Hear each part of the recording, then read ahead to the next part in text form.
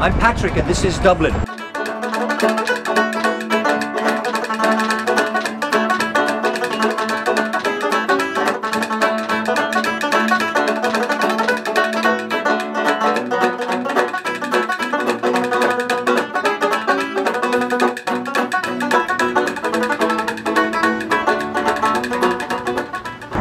This is the Halfpenny Bridge, a 200-year-old iron footbridge.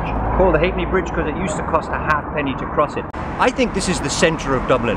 From here you can see over 1,000 years of history. Ancient Ireland, where they used to cross the river by a ford, the Viking trading port, the Norman castle on both sides of the river, 19th century British-dominated commerce and industry, and down the river here, the financial services centre, the 21st century German invasion. Okay, we're on O'Connell Bridge, the famous O'Connell Bridge over the River Liffey, which divides the city into north side and south side. Two tribes that don't really like each other very much. Two jokes illustrated. What's a north sider in a suit? The defendant. How does a south sider get a job? He calls daddy. There's lots of interesting stuff on the north side, including the famous Millennium Spire, but we're not going there today. So this is the boardwalk, a very pleasant place for a walk or a sandwich or a coffee, but don't be surprised if some young citizen stops and asks to sell you something illegal or asks you to fund their habit.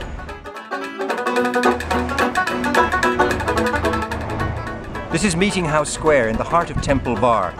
Up here there's 4 giant umbrellas, so they can put them up in the summer and you come here and they show you a movie. Sometimes it's a black and white movie on a screen here, and over here they open up the stage and they have a live orchestra. Fabulous. The reason we're here now is because within 50 meters of each other you've got the Gallery of Photography and the National Photographic Archive. Fabulous place to spend an hour if you're interested in anything digital imagery. This is where the Vikings pulled up their longboats and they called it Dublin, the Black Pool. In Irish, Dublin, now the name of the city, Dublin.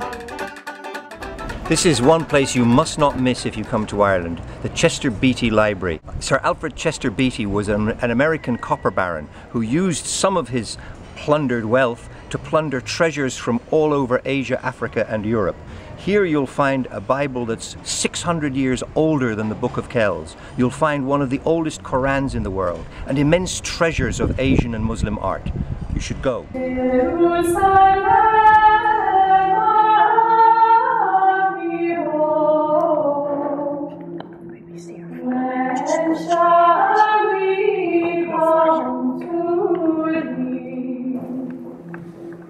Christ Church Cathedral is one of 2.5 cathedrals in Dublin City. We won't go into the half one right now, but it's definitely worth a visit on your itinerary.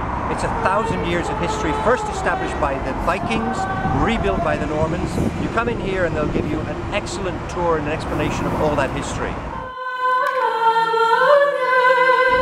Wow, look at this. We're at the back of St. Audien's Church, and this is part of the 13th century city wall and gate built by the Normans. It's fantastic. It's not really on the main tourist trail, but it's conveniently on the way from Christchurch to the pub. Let's go. This is the oldest pub in Dublin, one of several.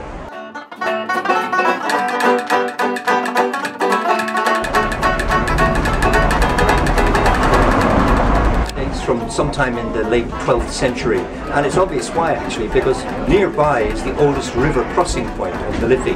But a good reason for you to come here is that you're guaranteed traditional Irish music every night of the week.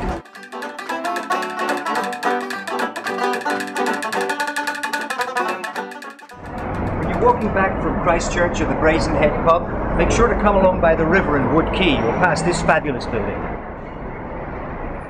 This is Cliona Dukes, manager of the Smock Alley Theatre Company, the oldest theatre in Ireland. Cliona, this is the oldest theatre, but it was lost for a long time, wasn't it? It was indeed. It opened in 1662 and then only lasted 120 years, closed down, and has been in several guises as a whisky store, as a church.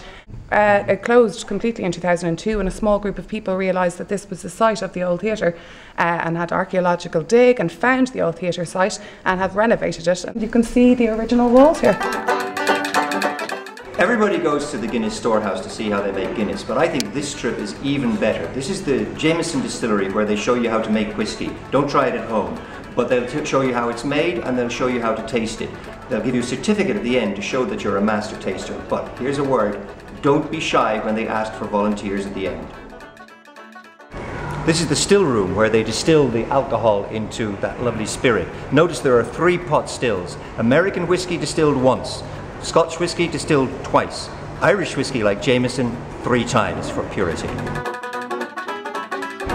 Like most cities, you can take a bus tour and see the sights and hear something of the history, but a better way, believe me, is to take a walking tour where the guide will make you laugh and tell you some facts as well. Even better, if the weather's good, maybe you should look on the web and find yourself a cycling tour. You'll see more in a shorter time. For high fashion shopping, you probably want to go to Grafton Street near here. But for something funkier, for something classic, second-hand, pre-loved, you want to come here. George's Street Market. It's a great place. Where'd you get the jumper? St. Stephen's Green. A few hundred years ago, this is where the English hanged their felons in public. Now it's just a place to hang out. This is my friend Wolfe Tone, here at the corner of St. Stephen's Green. Our great hero from 1798, the Republican who wanted to unite Catholic, Protestant and Dissenter. We also have 1,000 pubs. From here I can see 6.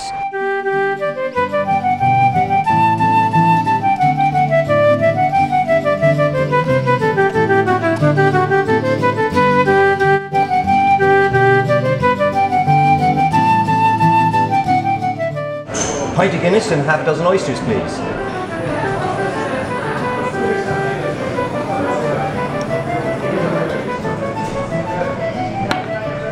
You need to be patient.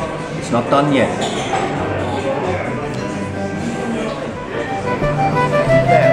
That's okay.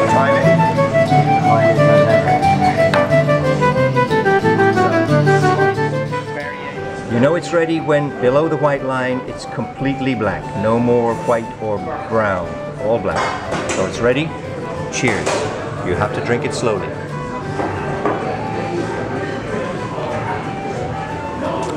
It's good. It's good. Oh, it's perfect. Some people come to Dublin just to see this architecture. Georgian houses of the rich. You can see how the windows get smaller as they go higher. A bit like the effect of the columns on the Acropolis in Greece. Pleasing to the eye. But it actually says something about social position at the time. The big windows, where the master and his wife and family lived. The small windows at the top, that's where the servants lived. If you want to go into one of these beautiful Georgian houses, you can. You can go online and make an appointment to visit number 29 Lower Fitzwilliam Street. We're in Kildare Street, right in the heart of Dublin Central. Here is the National Library, where they'll help you research your Irish family history if you like. Over here is Leinster House, our Parliament building. That's where they got us into the mess we're in right now.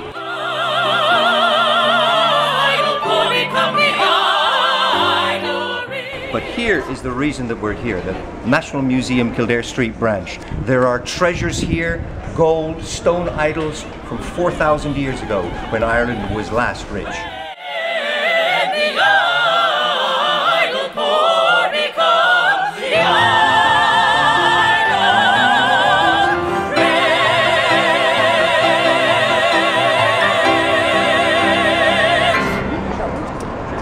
I could tell you more, but we've done a lot and life is short. But I'd like to leave you with 3 words you need to understand. Crack.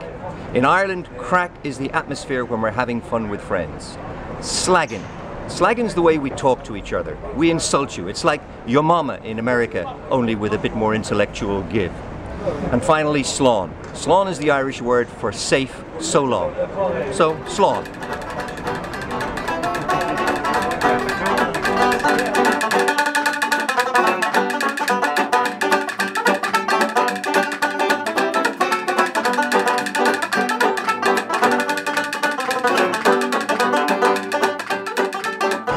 You know it's ready when below the white line it's completely black.